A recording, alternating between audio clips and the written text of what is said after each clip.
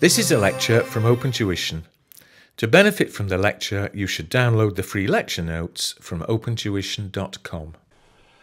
This is a debrief of the September-December exam 2019 ACCA SBR Strategic Business Reporting. I'm not aiming to show you to get 100%. I'm trying to make sure that you know what to do to pass. So a lot of it is thinking about how we obtain the easy marks in this exam. Before you watch the debrief, download the exam from the ACCA website. Also, before you watch each part of the debrief, I'd recommend you do read the question and then do a plan as to what you think I'm going to say, then watch the debrief. Question 1 is called Luploid or something like that.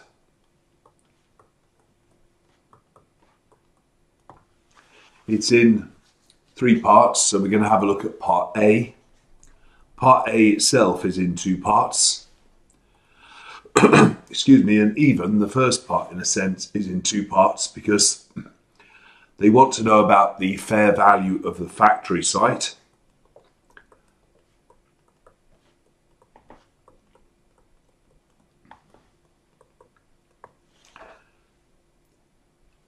And also why you shouldn't be using replacement cost, which is probably a big hint as to why you should be using the other method that they mentioned. So I guess we can all get 1 mark. IFRS 13 is one of the most important standards in the syllabus because it tells businesses, remember, how to measure fair value. And the key message about IFRS 13 is it's an exit price. So that means the price at which you would sell the asset. So essentially, start by putting down a definition of fair value. I won't write it out now, but again, or not in full, but it's all about the price that would be received. Again, active market, orderly market, again, between active participants, etc. And in addition, it says that where you have a choice of valuations, IFRS 13 says that you should use the highest and best use. So in terms of this property, the current value would give a different value to what would happen if they actually converted it into residential. So the highest and best use is residential. That would cost $1 million in terms of demolition costs. So 24 million coming in, 1 million going out for demolition again, and that would give you 23 million. So very important, you've looked back at IFRS 13 and you could write that definition out fully on fair values. They ask about replacement cost. Replacement cost is principally used for specialized assets. So if you had something which was unique in a particular area, like a steel foundry, and there isn't a steel foundry next to you, then in that case, perhaps a better measure of fair value would be to look at replacement cost, but at the same time depreciating it. So that first part of the question, the very first part there, straightforward again, marks going for basic knowledge of IFRS 13. If you use the wrong fair value, and therefore you put that into the goodwill calculation, you'll still get full marks on the goodwill.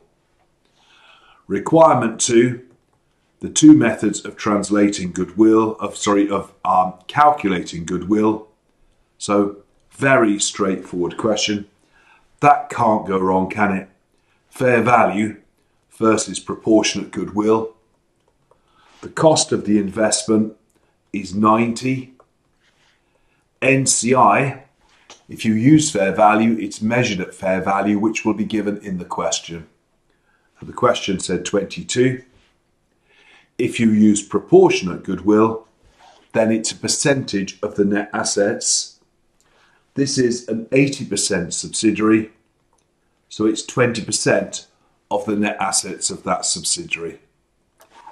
The net assets in the question were 65, but we've just posted a fair value adjustment of 23. But method mark if you've posted a different one. So 88 for fair value, 88 for proportionate. The minority interest, or NCI, would then be 20% of 88, 20% of 88, 17.6. So in terms of a final number for goodwill, we're looking at 24, 19.6. No need for any explanation for the goodwill, it just says calculate.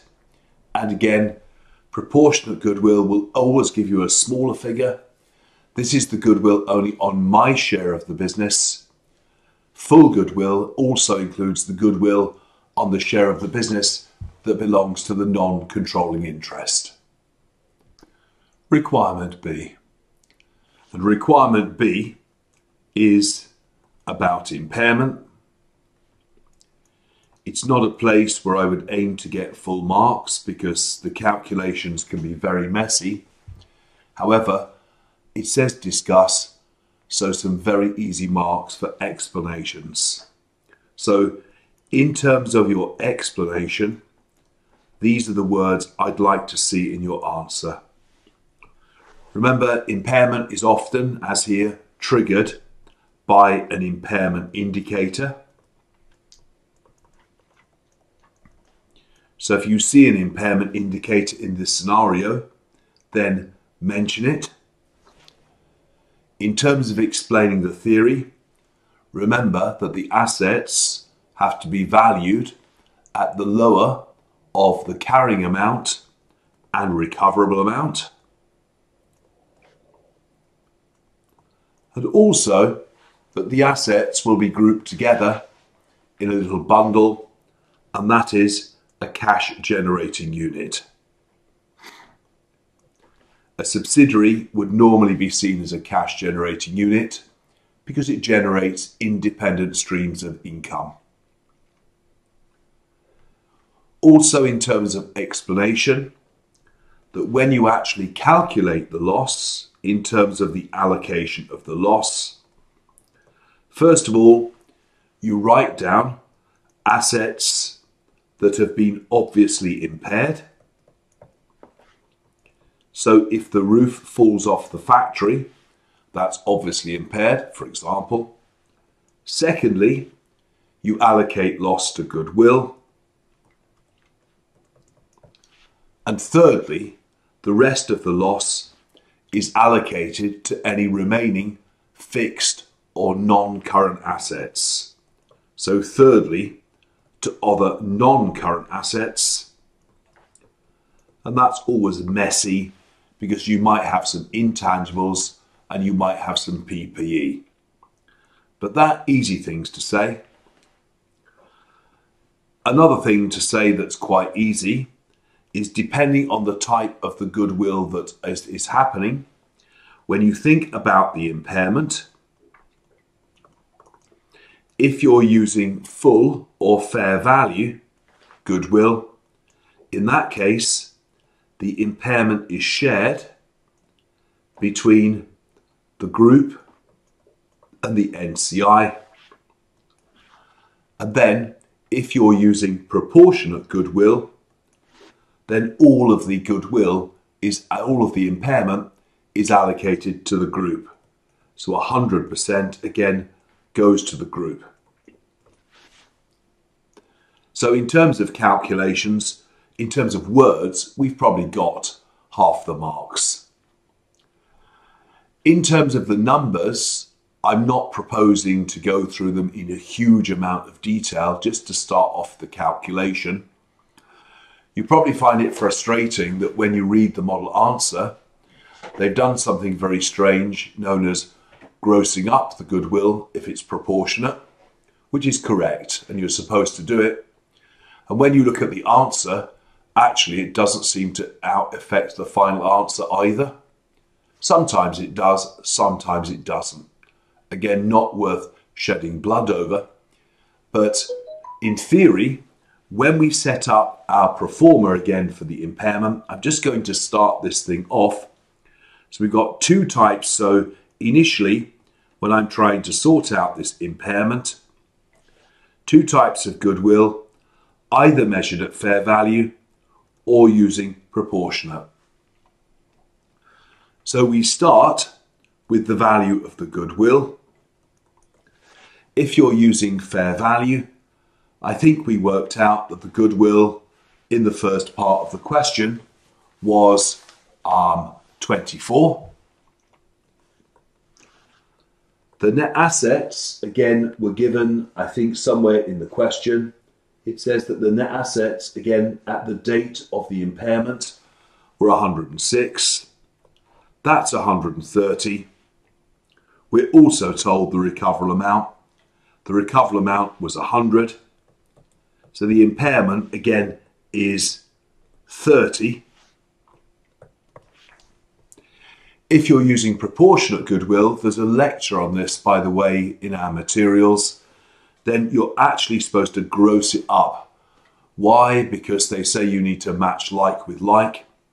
If you've got 100% of net assets, 100% of recoverable amount, you ought to show 100% of goodwill. Well, sometimes life is very annoying. So in the first part of the question, we had goodwill of 19.6. You're supposed to gross it up.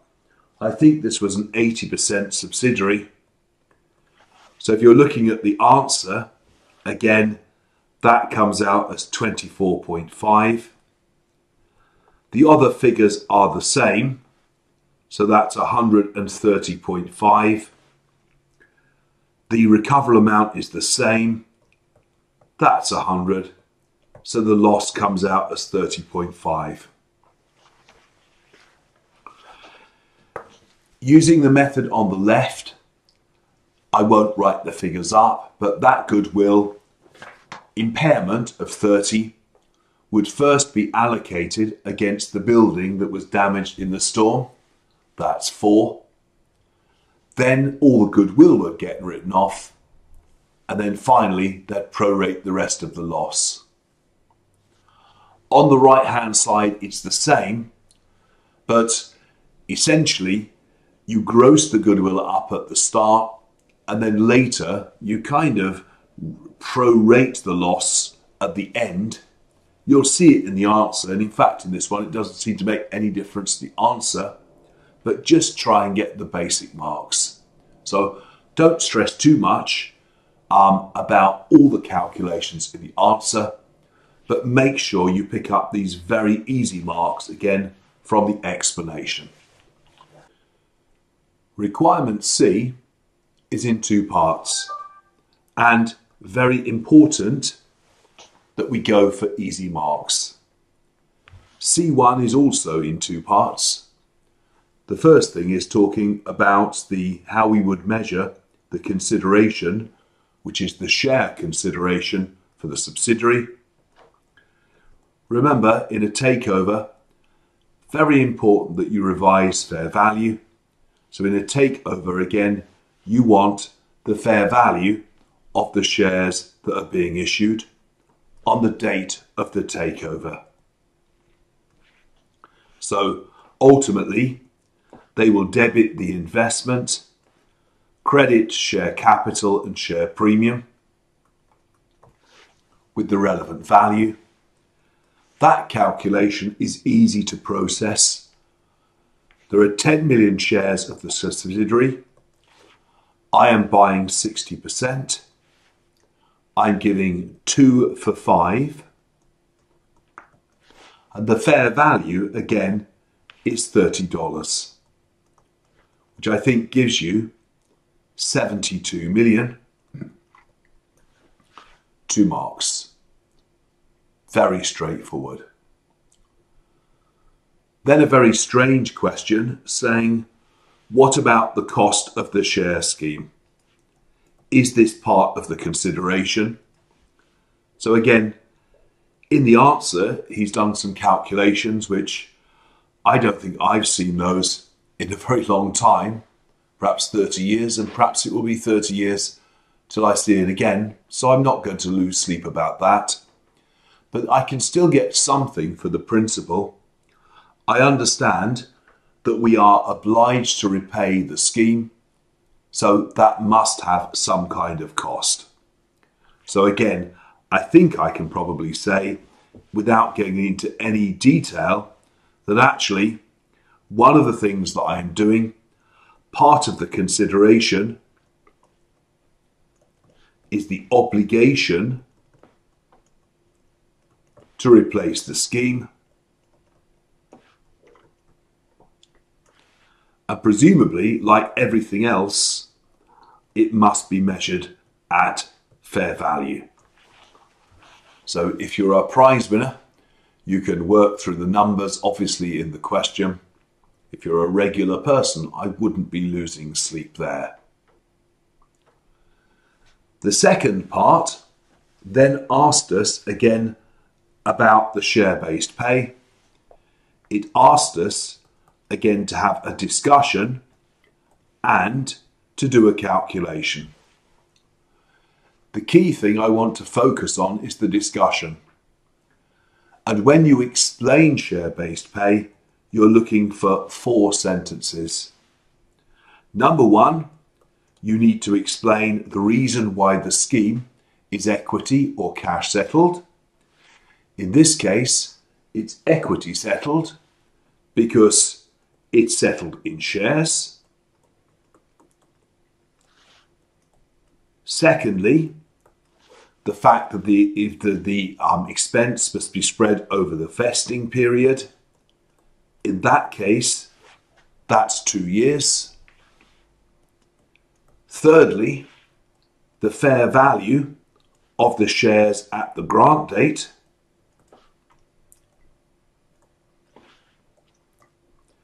Now, if I'd been answering that, I would have just ploughed in by saying the fair value of those shares, again, is $20, I think, because it says that's the fair value of the option. Again, the answer will say something slightly different. And finally, the number of options or shares or whatever expected to vest. And of course, that takes account of the people who might leave the scheme and so on. So the number of instruments expected to vest. So how many of these shares will eventually be issued? In addition, the other thing that you must remember is that share-based pay, you do take account of vesting conditions like performance conditions, profit targets, attending work, personal performance targets, but for the calculation, you ignore any share price condition. So in the calculation, again, you ignore, again, any share price condition. That's because, again, somehow the share price volatility is built into the fair value of the option at the grant date by someone very clever who's calculated the fair value of the option or share. Maybe that's you if you've done advanced financial management. That's known as a market condition. So in our calculation, we do not take account of market conditions. So if you were halfway through the scheme, hypothetically, you'd write 1/2, then you'd estimate the number of shares to be issued, write down the fair value, again, to try and get the expense in the profit and loss. Very easy marks, of course, again, just remembering what the basic double entry is. Debit P&L, credit equity. You don't have to write debit and credit. So if your journals are a bit ropey, you can just say profit will go down and equity will go up. Question 2, that's the question that's called stent. The ethics question for the second part. In the first part, you're asked for 3 separate requirements. So, 2 separate requirements for 3 issues. You have to explain the accounting, and you also have to think about the impact on gearing. Now, I'm going to set up a table on the screen. You wouldn't answer this in a table. I'm just doing it to make sure I don't miss out any part of the answer. But just to make sure I maximize my marks. Even if you were in a muddle about gearing, everyone knows, don't they, that you are supposed to, the directors want to understate gearing. They don't like having too much debt in their balance sheet. So when you have a situation where the directors are perhaps not behaving very well, they're probably understating gearing. The first issue was a cash advanced from Budster. So you've got cash from Budster. Accounting knowledge is because of the fact that the companies have some common control.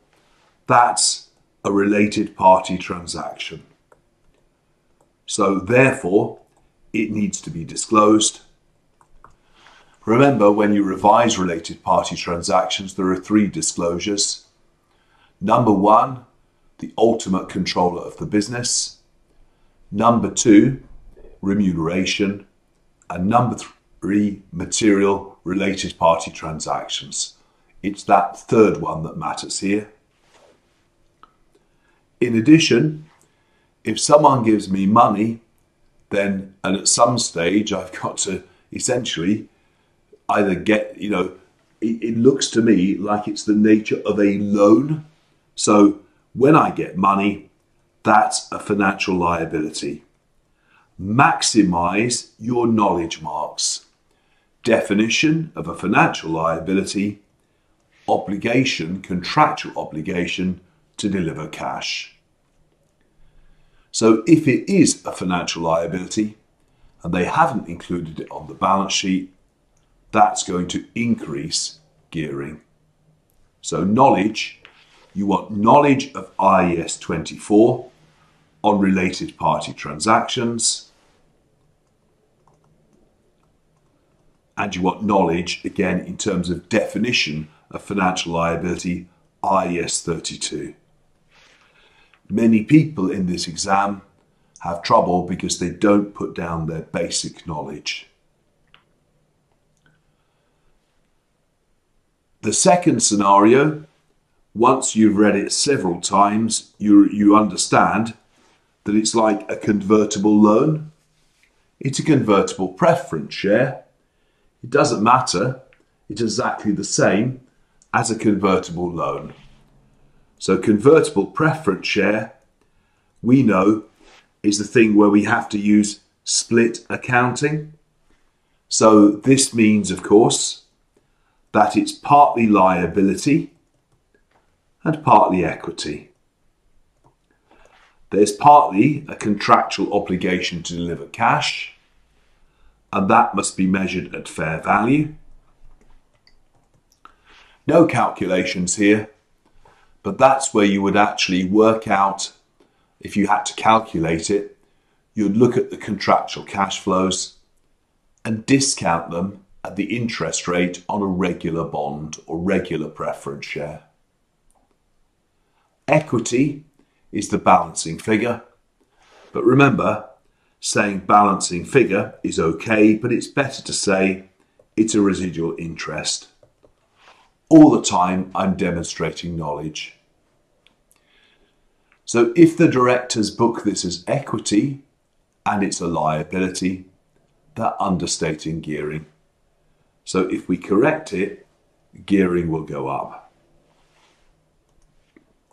Finally, there's a deferred tax asset,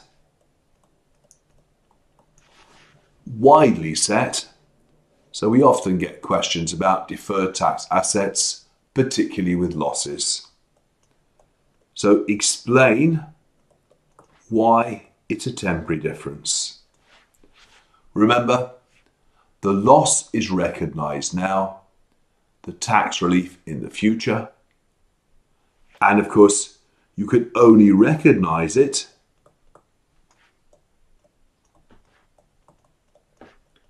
if realistically in the future they are going to make a profit. So if realistically you reckon that profits will be made in the future, again, so if profits are realistically expected, look at this scenario. It says they're making losses at the moment. So probably in these questions you end up saying you cannot recognise the deferred tax asset. Now that's harder to think about from a gearing perspective, but as a result, if you don't recognise that, you're not recognising the asset and you're not recognising the credit to the tax charge. So that means your tax charge would go up in the P&L. Therefore, your profit would go down. And of course, if profit goes down, cumulative profits go down, and that means equity goes down. Debt hasn't changed. Equity is smaller. So finally, at the end, gearing will increase. Requirement B is the ethics part. So I need to explain the ethical implications of what's happening. And also, I need to think about the actions that I should take as an accountant. I'm not the chief accountant, but I've been told that jobs are at risk if I don't obey what the main directors are saying. So, actions for the accountant.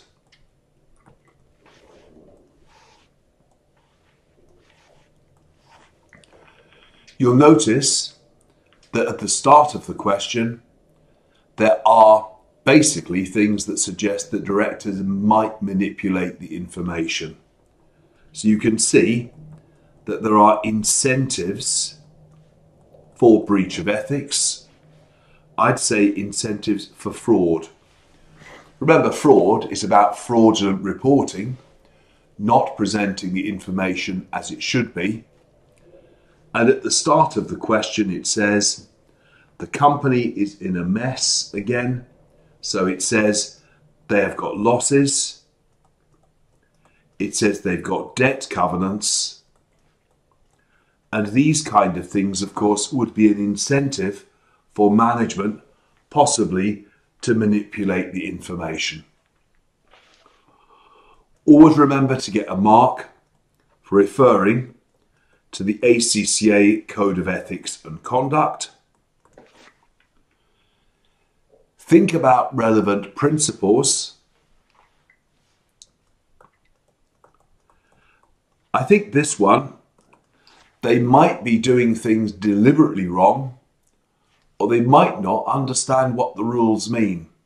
So with the deferred tax, perhaps they just don't understand the rules. So either they are deliberately misstating the information or accidentally. So if they are deliberately misstating, then that takes you, doesn't it, to principles like integrity or possibly professional behaviour.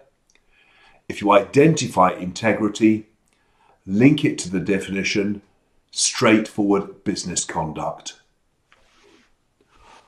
Or it could be that actually it's just a point of ignorance. They're not very clear about what they should be doing. And that would link up, wouldn't it, with the principle of professional competence and due care. Remember, define and just explain, that means that they are not maintaining professional knowledge. The last sentence also says that jobs are at risk, including the accountant. So there's an implied threat there, isn't there? There are threats to the accountant's objectivity.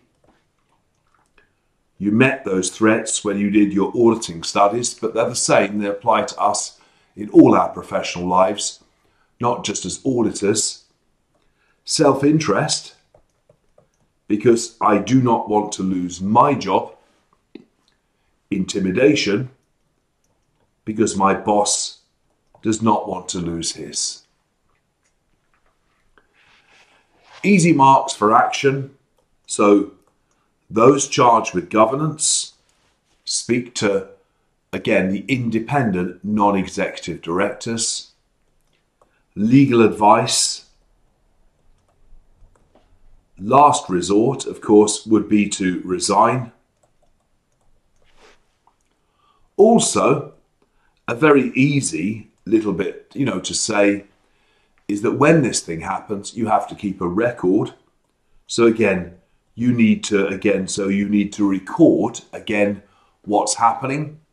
So essentially, record or document again everything that's happened, just in case it's needed later if there's a dispute or a disciplinary hearing. There's 9 marks there, including 2 marks for applying to the scenario. So it's worth spending a fair bit of time on that.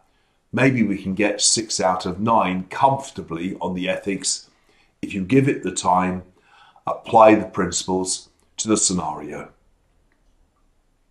Question 3 is DigiWire.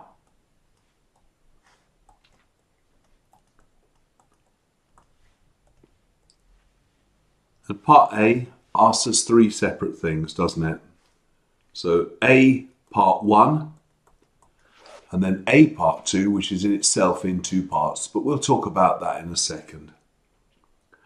A1 is talking about the shares that have been received as revenue for the 3-year license. So again, the shares received.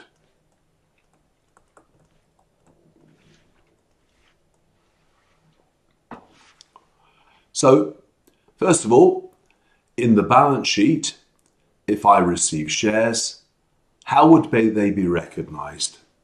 So, if I receive shares, then of course the shares will be a financial asset. And you know that financial assets, which are shares, are either classified as fair value through other comprehensive income, if you're keeping them for the long term, or possibly short term, fair value through profit and loss. Easy to explain that. When we think about the valuation of those shares, you know that financial instruments, again, have to be measured at fair value. So you could have a stab at calculating some sort of figure because they've got an expert's valuation. That valuation again changes, of course, but loosely, looking at the first valuation, you might say, well, perhaps it would be 7% of something in the range of 4 to 5 million.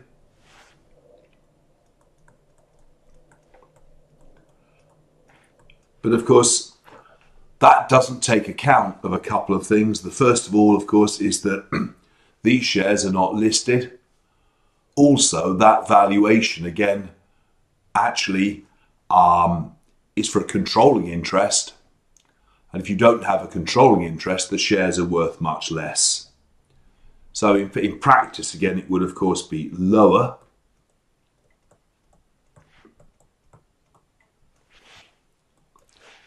In addition, we also need to think about when we book them, essentially, again. Presumably, the license gives me revenue of over 3 years. So therefore, somehow I need in revenue to think about booking that revenue again over the period of 3 years. So I think as well, the revenue again would be over 3 years. You might be saying, well, how would the double entry work? I should think it would be a terrible mess, but we don't need to explain that. As well as asking about the shares that have been received, in the second part, they ask us about the royalties that have been received. That's much more straightforward, I think, isn't it? Because presumably it's a royalty of 5% of sales. So that just comes back to the standard accruals concept. So again, the accruals concept. So match the cost and the revenue. In terms of that, presumably in the first year, so this is in the year 06, 5% of $1 million would therefore give you again the royalty expense again in the first, the royalty income in that first year. How much do you write about IFRS 15 revenue recognition? Well, you certainly don't write out the 5-stage model. I think that would make him a bit cross because it's not so much about that side, is it? I guess in terms of all of this, though, the key message is back up here. It's the fact that when we book the revenue, it should be measured at fair value. That's the key message we're trying to get across. Finally, he was asking for a bit of discussion about how that links in with the conceptual framework. And that's a very academic discussion for professors in universities, isn't it? The best you can do is stick down a couple of definitions, try and apply it. In fact, that discussion, I think, was only worth 2 marks. And again, you would only, it would be open marking. So personally, I would have gone for something about explaining the definition of asset or maybe the definition of income. Can you apply it practically to the scenario? I think that would be extremely hard.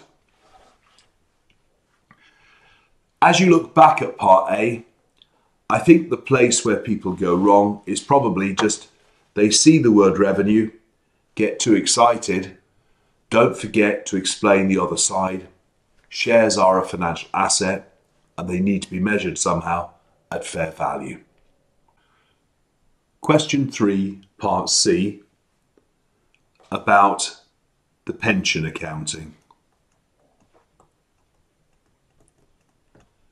The first part was a current issue about which 99% of students would have known nothing. The point is it was 3 marks, so that still leaves you another 97. And it was a current issue then. It's probably not going to be a current issue by the time you do this exam. I'm not going to write anything special down. It's simply that prior to this amendment, service cost and net interest cost was based on the assumptions at the start of the year. After the amendment, they said you need to take into account things that change in the year.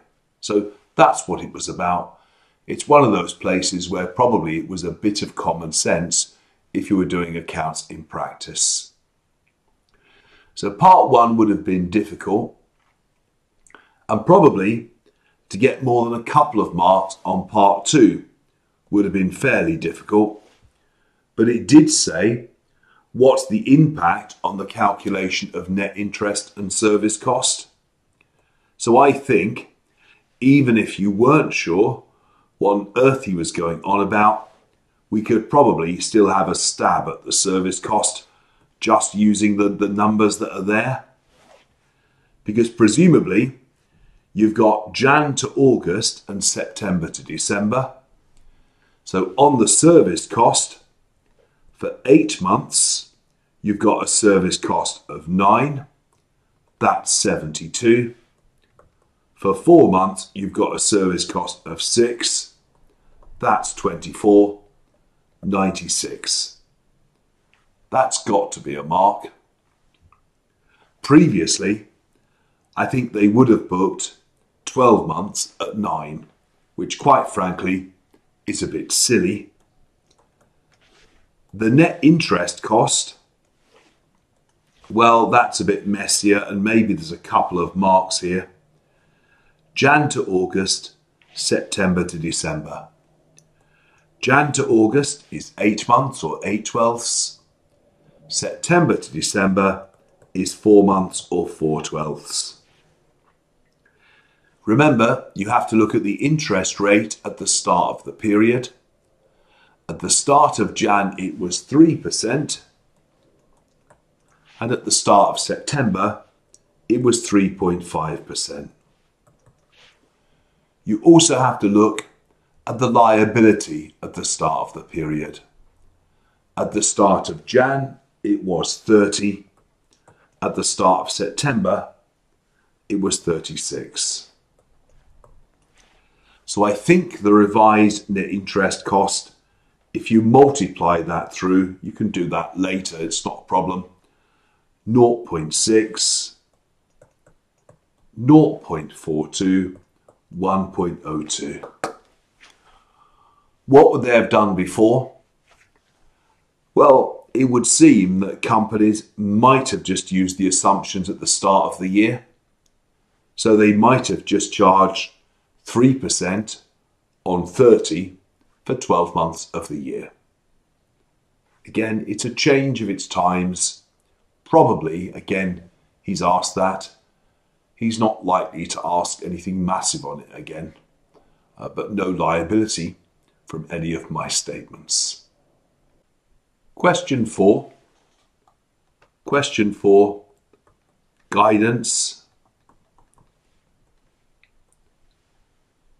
Requirement A, extremely straightforward. 6 marks for general discussion, and unforgivable if we don't get nearly 6 marks here. So in requirement A, he's saying, if you have a choice of policy, so why choose a particular policy?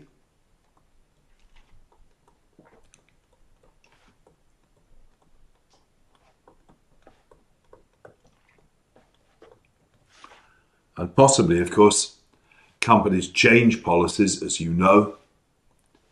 Secondly, thinking again about how that all links up with faithful representation. And finally, comparability.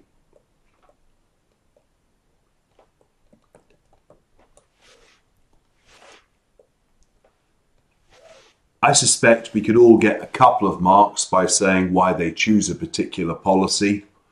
Of course, it might be that they're choosing the one that is most faithful, or maybe, again, they are seeking, again, to maximize profit for something like profit-related pay or something like that. So again, I'd say that the directors sometimes may have selfish intentions. FIFO in stock valuation or inventory valuation gives you higher profit than average if prices are going up. Maybe they want a higher profit. Faithful representation, just put down the definition and then, apply it a bit.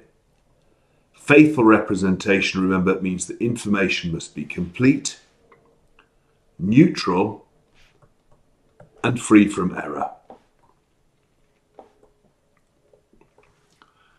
And finally, in trying to discuss comparability, remember, comparability is achieved in two ways.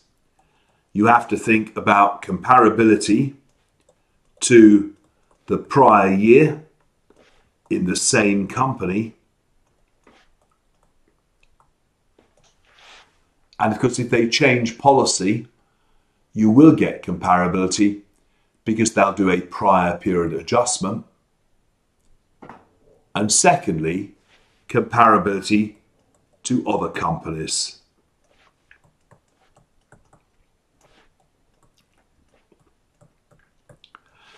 If two retailers of clothing have got similar business models, but one thinks FIFO is right, one thinks the average cost is right, then you won't get comparability. That's just the way it is. Requirement B is in two parts.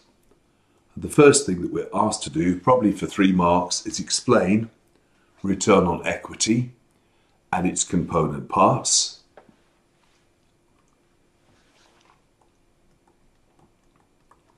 So we've got return on equity. You're told that return on equity is a multiple of profit margin, then sales over assets, so that's asset turnover, and then finally assets over equity. It's a sort of measure of gearing. It tells you how much of the assets are financed by equity, again, as opposed to debt. So it's a sort of measure of gearing. Once you've got that, again, actually to explain these would be okay, wouldn't it? Return on equity is the rate of return to investors. Margin is about the profitability of sales. Asset turnover is about the efficiency of use of assets. And this final ratio, assets over equity, so how much of the assets is financed by assets, by equity as opposed to debt. Again, you can see again, so obviously again it tells you about the proportion of the business that is debt as opposed to equity. In this case, again, the way it works out, it's strictly showing us about the proportion financed by equity. In addition, in part 1, they also asked us to calculate using the information in table 1. So that would need some calculations, which again you can see in the answer. To be honest, those cannot possibly go wrong because you've got the information there. So all you're doing is using those figures in table 1 to get your calculation out. Again, so I would say there are 2 easy marks for the calculations. I think the danger is that you misread the question and then perhaps don't use table 1, in which case you'll very much make a rod for your own back and do something that's not asked for. That's the first requirement. The second requirement is to look at some transactions the directors have posted and try and explain how they've impacted on the figures and on the ratios. With those transactions, of course, again, make sure you get down any accounting knowledge. So in terms of the transactions, they talk about the special purpose entity. That takes you back to subsidiaries.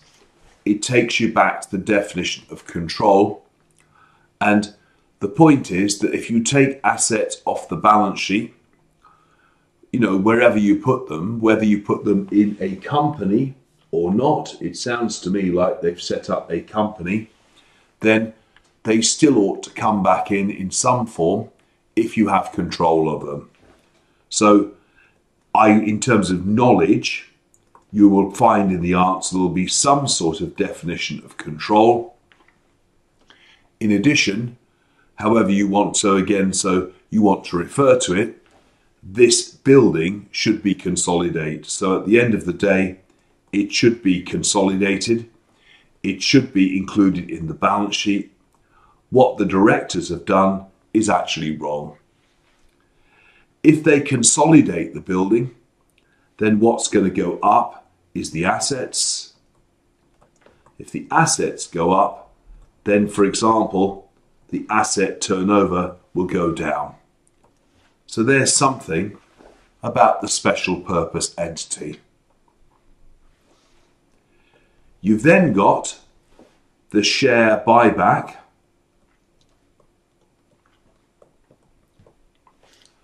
And even if you can't do anything sophisticated, we could still explain the basic double entry. So if you buy back shares, the assets of the business will fall. And also, of course, share capital and reserves would fall. So equity will fall as well. If that's all you can say, it's something. We've then got the issue of debt. So in addition, we've got the issue of the loan capital.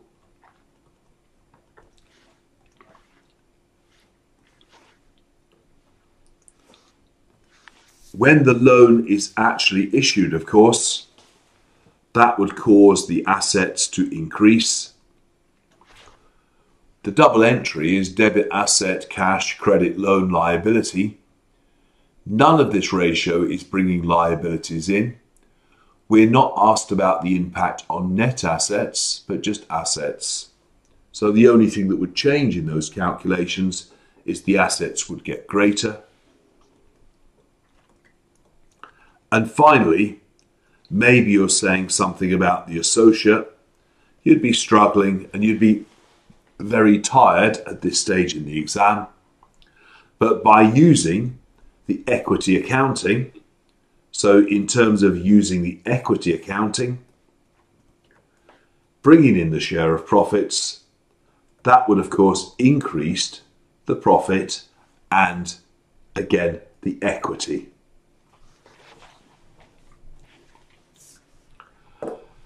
After you've done that, if you had time, he's then saying, if you're looking at the printed answer, that how would this business have been if we reversed those transactions, if we corrected the first one, which was an error, reversed the others to get comparability and like on like, and clearly it would give you different results. In part A, if you did in part 1, if you'd done the calculation properly, return on equity, I think was a change from 39 to 17, or no, 17 to 39%. If those transactions had not been there, the position would have been different. So he was hoping that you'd do some calculations there as well. That's the end of this debrief.